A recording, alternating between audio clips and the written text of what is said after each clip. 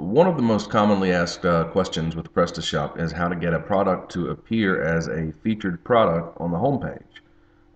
It's really easy, only takes a few seconds, and we're going to show you how to do that real quick. You go into your administration area and you go to your products. Once you get to your products, you want to choose which product you want to appear on your homepage. You can remove it this way as well if you need to remove and replace. We're going to choose the iPod.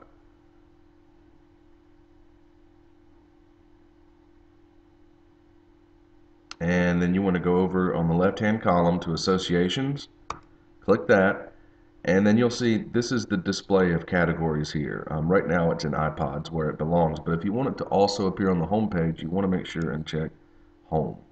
And that's really it. Check home, save, and now when we go back,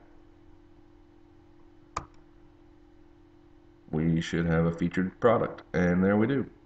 That's really it. If you have featured products on your homepage and you'd like to remove those and replace with others, it's done the exact same way.